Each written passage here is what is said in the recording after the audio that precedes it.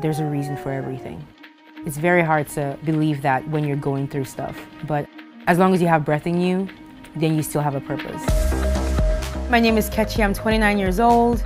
I'm a singer and a speaker, and I'm also an advocate for burn survivors.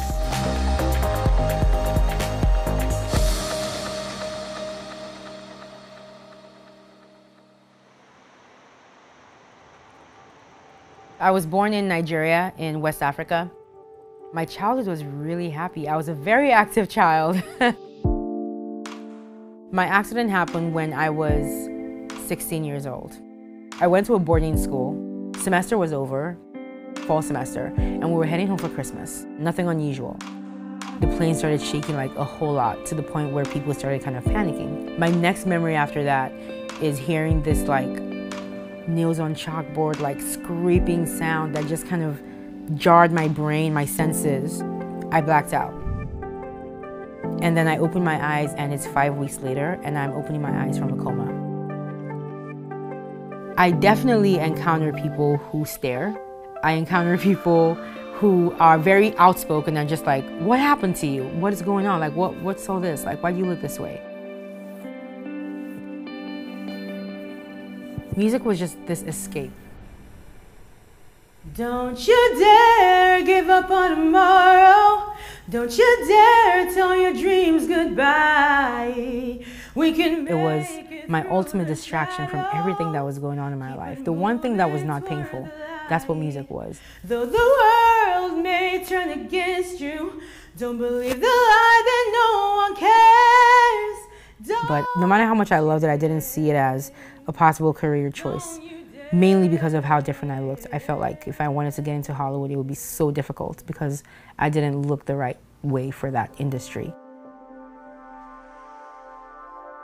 When I decided to join the worship team at church, I told myself that I was being brave.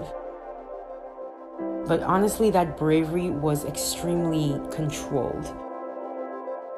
I only exercised it within an environment that I considered a safe space. That was as far as I was gonna take music. Putting myself out there was just so risky for me, you know. I just felt like I didn't want to expose myself, this thing that I love so much, to like the judgment of other people, you know, and fear, really, of not being accepted, fear of being judged. But then my friend signed me up for America's Got Talent without telling me, because she knew that I would never do it on my own. So she took a chance on me. She put me out there. She believed in me in a way that I still struggle to believe in myself. I didn't think that people would accept my appearance, even if my voice was good enough. I had to combat myself constantly throughout that process. Everything that I was telling myself about myself. I don't belong here. I didn't earn this spot. It's just because of my story. I shouldn't be here.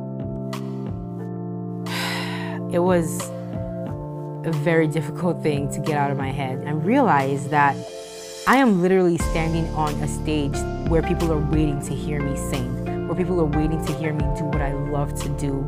The response from people, like, wildly positive and encouraging, and if I'm being honest, very validating. When I realized after the show that people actually want to hear what I have to say, want to hear my own sound, it really encouraged me. You ready?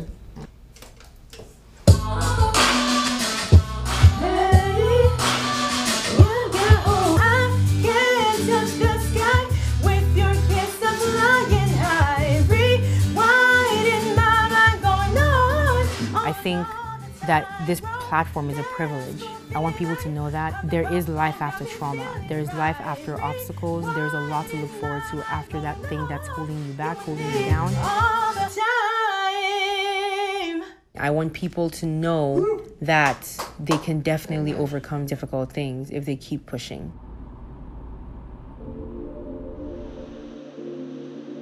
This is the place that gave me back my life.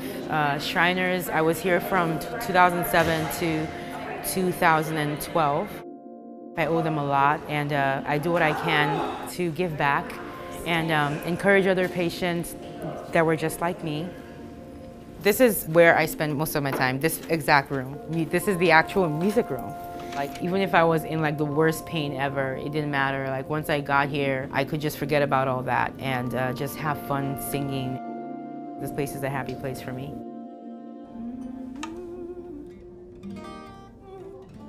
What key is that?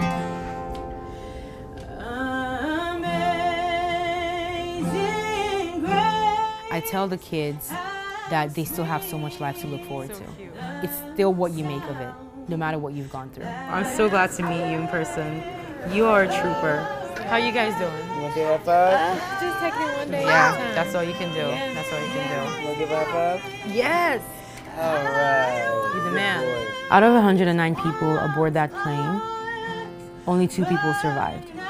And I was one of those 2 people. And that has to count for something.